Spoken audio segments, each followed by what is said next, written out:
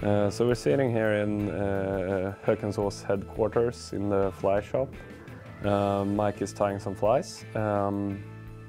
He's a professional fly tyer from the States. And that's like your job. That's what you do. It is. That's what I do all day, every day. And you're going to show us how to tie a fly that has been working really well here in Baltak. Yes. Yeah. Yes, this is going to be the small version of the Viking Midge. Yeah. So it's the Mini Viking Midge. Mm-hmm. It ends up coming in at about 4 inches, instead of about twice that for the original size. Yeah. So it's a pretty quick pattern. It's not very hard to tie. There's just a lot of things you have to compress into a very small space because it's a shorter bug. So we're going to go ahead and get this going now. The back hook on this is a stinger style hook. Mm-hmm. So we've got it in the vise here. It's a size 4 in this case. So I'm just going to get my thread started mid shank and then go ahead and tie in 2 schlappen feathers. I'm going to go tip to tip on the schlappen feathers, spaced them out, and then I can go ahead and hang them off the back, and they should hang off about 1.5 shank lengths. You can clip those butts off and tie the schlappen in, just a couple wraps over the top, and then wrap right to the rear tie-in point. The thread should hang down right at the hook point. If it goes any farther, then you're cutting into the bend, and that's going to force the fly to spin. So you want to stop where the thread's hanging right at the point. We're going to go ahead and make the body of the back hook here with polar chenille. So we're going to go ahead and just tie that in, a couple of turns over the top, and then wrap right up to the eye of the hook. And we'll palmer that forward. Usually it takes about 6 to 7 wraps on this. We're folding back the material each time around the hook shank, switching hands just to keep as much of it out as possible without binding it down to the hook. And the last step for the back half is your rubber legs. Find the midpoint, and we're going to tie it in by the midpoint. 1 turn of thread takes it to the far side of the hook shank. Give it another 2 turns to hold it in place. When your thread comes up, you can take those legs, the other 2 off the front, pull them down the other side, and then tie them down. So we now have 4 legs that are the same length, 2 on each side of the hook shank. A couple more turns of thread to form a thread head, cover up all the pieces of material that you've cut, and then finish right at the eye. And you are done with the back half of the fly. The next part is going to be to start the front half of the fly and make the connection from the back half to the front half. So the front half is tied on an SP11 streamer hook. It's a longer shank streamer hook, so you've got more space to tie in your materials on the front half. We will take a piece of connecting wire, 3 inches long, bring those 2 tips together and slide on a bead. The bead is mostly just to hold the wire together to keep the wire from fouling with the materials or the hooks. So the color's not very important, although I usually try and match it to the color of the fly. So we're going to go ahead and get our thread started at this point, start at the eye, and wrap right back to the rear of the hook. And we can take our wire and connect it in. It'll be side by side on the top of the shank so that way the loop stays vertical in the back. I've got it right here so the wire is cut the right length, but it comes out over the eye. So I can put my finger on the side of the hook shank and pull back until those cut pieces are right behind the eye of the hook. Then I can come up to the front and bind this down. So when you do this, it's really going to be in 3 steps. You counterclockwise spin your thread to flatten it out and cover those cut sections of wire. And then we're going to wrap right to the back, give it a couple of turns, and there's a 3-step process here to connect. So we're going to go back and forth with crossing wraps over the back half of the hook shank twice, come all the way up to the front, go back and forth over the front half of the hook shank twice, and then come all the way to the back and all the way up twice. By doing that with the thread under pressure and making crossing wraps, so the wraps are going exaggerated forward and exaggerated back, the harder you pull on those, the tighter the wraps are going to get, so you don't have to worry about gluing it. They won't pull out if you tie it in that way. Body for the back of the fly on this, we're going to add a little bit of flash underneath. So again, we're going to tie in polar chenille right at the rear, tie it in and advance our thread up towards the front of the shank, and wrap about the back half. It ends up being about 5 to 6 turns of the polar chenille. And then we'll go ahead and tie that off and add the rest of the body, which in this case is going to be marabou. For the feather on bottom, you're going to take the feather, come down the center stem, and just clip the center stem off, pull it apart, so you've got a nice separation of fibers so that the fibers are going to come on either side of the bend of the hook when we tie it into place. When you're tying this, to get a nice taper to the fly, you want what's called the rule of halves. So I'm going to take my finger, butt it right up to the eye of the hook, and see where the tips go. They're a little bit long, so I'm going to come and shorten that up a little bit. You want the tips in the rule of halves to go halfway from the bend of the last piece of material out to the piece that was tied in prior to that. So the tips in this case should be right about the halfway point of the rear hook. So we adjust it so when my finger butts up against it, the tips are in the right spot.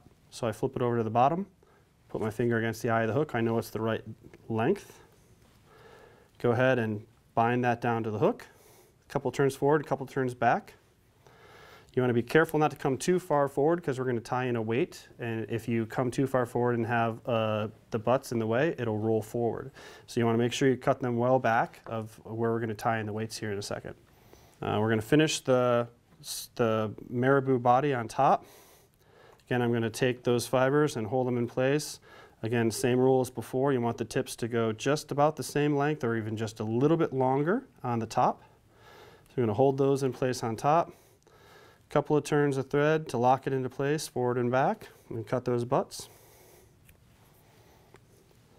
And I'll pull all the material out of the way and give it a couple more wraps for security, and then come up and at about 3 to 4 millimeters back from the eye of the hook, I'm going to tie in barbell eyes. They're small. So to tie these in, we're going to do it's an adjusted figure 8 wrap. So we're going to go 4 to 5 turns in one direction.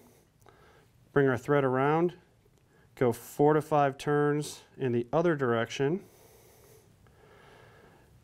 nice and tight, and then go 2 turns between the eyes and the hook shank and tighten that down. And we're going to do that a second time. So 1, 2, 3, 4, 5. Come the other way, 1, 2, 3, 4, 5. And then twice between the shank and the hook, tighten that down. The head on this fly finishes off, it's just going to be laser dub. Comes blown in a bag, so what you need to do to make it work to tie these heads is pull off a pinch, and then we're going to do what's called ripping and stacking, which is really just separating the material and stacking it back so the fibers all line up in the same direction and the same length. And we're going to hold it by the midpoint of the material and go 2 turns and tighten down. You can reverse it over itself. Couple of turns in front to lock it into place, and then we're going to do a 2-tone head, so we'll do white for the bottom. So we're going to do the same material, same amount, and prep it the same way. So the white, we're going to rip it apart and stack it. Usually takes 5 to 6 times to get it all lined up. Turn the fly over, add the second material on the bottom. So again, tying it in by midpoint, 2 turns, tight thread, and a couple of turns to lock it in, and then we'll come up in front of the eyes. It can be a little less material because it's not that much space in front of the eyes, and we're going to cut a lot of this part of the head off. We're just tying it in so we can shape it. So 2 turns and tighten, a couple turns in front, and then the last color is to pull out your darker color for the top again. We'll separate that material and stack it. A little too much. Turn it up top, pull everything out of the way so I can lay that last bit of material in. 2 turns and tighten, pull everything out of the way, and give yourself 10 to 12 wraps. As you pull the material back, you want the wraps to be tight and right at the base of the material, which starts to stand that material up just a little bit and keeps it from crowding the eye of the hook. And we'll go ahead and whip finish right there at the eye of the hook. So to finish this off, the last step is to shave the head into a wedge. The wedge is going to allow this fly to either be swum through the water column with more of a steady retrieve, or fished more as almost like a nymph, bouncing across the bottom, like pretty much what we were doing today on the river. Yeah. So to do that, we're going to take the material, spread it out into kind of a double mohawk. You're going to leave about 1/3 of the material sticking straight towards the back, and that's going to be our collar, and the rest of it we're going to trim to shape. So we'll start on the bottom. Using your scissors, you can set them right down on those eyes that you tied in, and so as a guide, you set them down and adjust until your scissors are resting on the eye of the hook. You want the tips of your scissors to go right about the point of the hook. So when you trim, you're trimming about 2/3 to 3/4 of that hair on an angle from the eye of the hook through the eyes to the point of the hook. That's the angle for the bottom. So the same angle we use there, when we flip it over, we're going to do that same angle on the head. So again, you can lay your scissors in right on the eye of the hook, keep about that same angle, and go ahead and trim your top so you get a nice wedge head. And the last little step is just to come in and clear the material that's right at the eye. And that is your Mini Viking Midge. You make it look so easy.